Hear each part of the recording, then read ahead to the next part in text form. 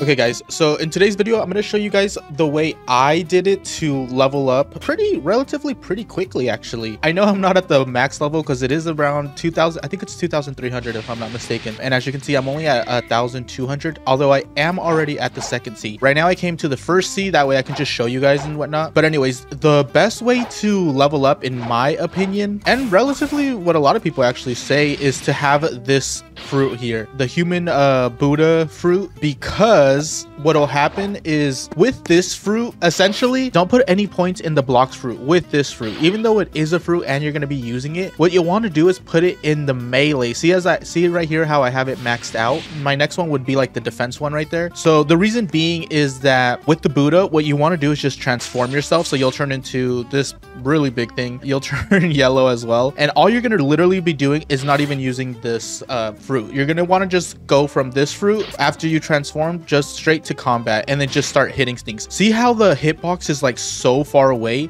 Like, look at how far away I am from that one, and I can kill it. Like, obviously right now I can kill it because all my points are high up, so I'll go right now to like a better area where it will take me a couple hits to kill him. But before I do, I want to show you guys where you can get the Buddha. So you get it right here from the BLOX Fruit dealer. I would personally recommend that you spend Robux on it if you have it, although keep in mind the Buddha is very expensive, both in what it costs. So it costs $1.2 million, or I guess these are called berries, so 1.2 million berries. So you can spend that, but you also run the risk of not even being able to get it. Most of the times it's always out of stock. Actually, I couldn't even get it, and I honestly tried for like 2 days because I didn't want to spend the Robux on it. But yeah, it's like constantly out of stock, so I went ahead and just spent the Robux, and the Robux cost is 1,650 Robux. So that's quite a bit of Robux, 1,650. But I went ahead and just did it because it's honestly the best way to level up. I used to level up, I don't know if you guys remember my last BLOX Fruit video, I would do it with the light, the elemental one, which is really good. And if you can get it, I guess I would say that you should, because you get a sword, but then you'll have to also put all your stats into BLOX Fruit to make it even good. This is the first island that you're gonna go to. If you played the game, you know that you'll be sent to the monkey island first, or I guess these are gorillas or something, whatever. Anyways, this is the first one you'll want to go to. You'll see this big old monstrosity of a building here. You're gonna want to go up and go over here to the BLOX Fruit dealer cousin. So you'll interact with him, and he's gonna tell you all this stuff that every 2 hours he refreshes. He's gonna tell you your level, how much berries you have currently, and then it's gonna calculate the cost of how much it's gonna cost you. So for me right now, because of my level and because of the amount of money I have, it's gonna cost me 164,000 berries in order to get a random fruit. However, with you, if you're like level, let's just say like level 50 or something, it may only cost you like 20,000 berries. I think 20,000 berries may be the lowest. But anyway, so let's go ahead and do a random fruit and see what we can get. So yep, no refunds.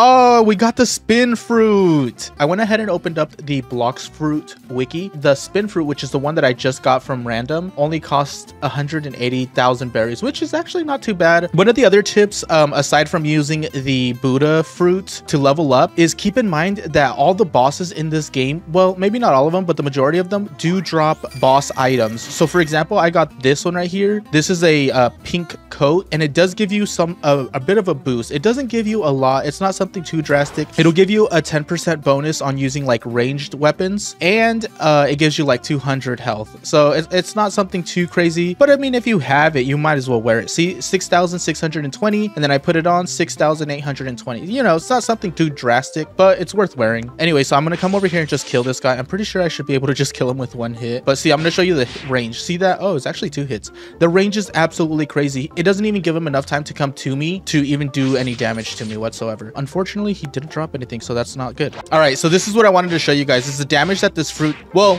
my damage is really just coming from my melee, but what I mean to say is like this fruit helps a lot with keeping a distance from this guy here. See how he wasn't really able to reach me to attack me with his normal attacks? Oh wow, we literally just got a oh, I think it went into the bank. I don't know if you guys saw that. I think it was like a musket or something like that. But what I realistically wanted to just show you guys is that if you stay a pretty good distance, the hitbox that this thing gives you will actually help out a lot. I used to use the light one all the time. So the light one gives you like a blade. So I would literally just use a blade and just attack all the time, something similar to this. But the problem that I had was with these ones here, because these things actually hurt and they will damage you a lot. Right now, he isn't damaging me like too crazy. Normally, if you just have the light one, these things will literally kill you with like 3 or 4 hits, maybe even 2 hits. And see, when you got the Buddha one, it's literally you just keep a distance and you won't get hurt. Look at that. He's literally like running at me, and I'm not even gonna get hurt whatsoever from this guy. All right, so anyways, that was one of the things I wanted to show you. Not only that this thing gives you like a really big distance of a hitbox. If you notice that it takes me like 4 hits to kill him. Okay, so one of my other tips here, and this is gonna be my 3rd tip, would be that once you get to this ice island, I'm pretty sure this might be like the 5th or 6th island that you go to, but you get here relatively, oh look, the boss is right there. You get here relatively early on in the game when you're leveling up. Let me try and just kill this thing real quickly. Oh, I didn't get no boss drop. What I didn't know, and I didn't really find out until it was time for me to go to the 2nd sea. You want to come right over here. Where is the, oh, there you go. You see this little cave right here?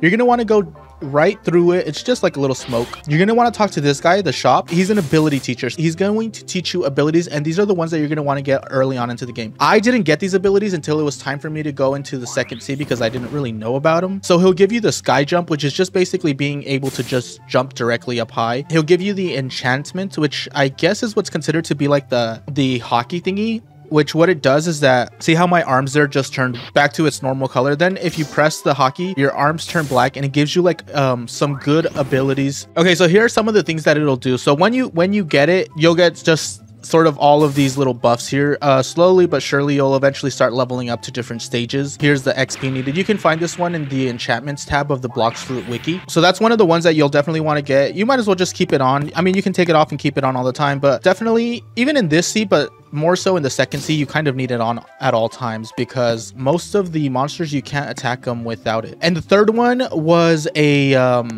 flash step. So the flash step is literally exactly what it's just like a small little teleporter. It'll just do that. Unfortunately, the distance isn't that crazy, but it'll help out. I mean, you might as well get it if you can. And the jump was literally just this. Just jump directly straight up. So yeah, you're definitely going to want to get those early on as fast as you kind of can, because it'll be pretty good boost to have, especially this jumping thingy. Oh my god, the mobility on this thingy is amazing. You definitely need it as early as you can. Okay guys, so we just got into the 2nd sea here, so I wanted to show you guys with these ones, because these ones takes me a couple hits to actually kill them and whatnot. So what you're going to want to do is open up an auto clicker. Now, I don't know whether or not you can get in trouble for this. I really hope you can't, because a lot of the guides even talk about just getting a Buddha using an auto clicker. So I don't know whether or not it's against Roblox, but whatever. So you're going to want to put 50 on that millisecond, maybe 70, whatever is more comfortable for you. And what you'll want to do is just shift lock in, press V to start it, and literally just go around and start killing these things. Now obviously if you're here, you're definitely going to want to get the quest first, because the quest will give you a lot more EXP and it gives you money after killing 8 of these. But of course, I'm not going to get the quest because there's really no point for me, since these things are, I mean, this isn't even my area. My area is far off over there. But anyway, see how easy it is? All you got to do is just attack and just really move around. So now my only job is, I'm not even clicking. Only thing I'm doing with the mouse is just moving around my screen. And then sometimes I'm moving my character around, maybe like just back a little bit. That way I just don't get hit by them. So you'll definitely just want to do that. And I can assure you, you'll definitely get to higher levels extremely quickly. If you still have the EXP boost, I would recommend you use them. You can look up codes by just putting BLOX FRUIT codes in Google, and you'll find a whole bunch of them. Do use the codes if you can. If you can't, then you're gonna have to buy some, and it's pretty expensive. Yep, it's this one right here, 2x XP boost. See, even 1 hour is 100 Robux. You'll definitely want to do that, and it'll get you to higher levels a lot more quicker.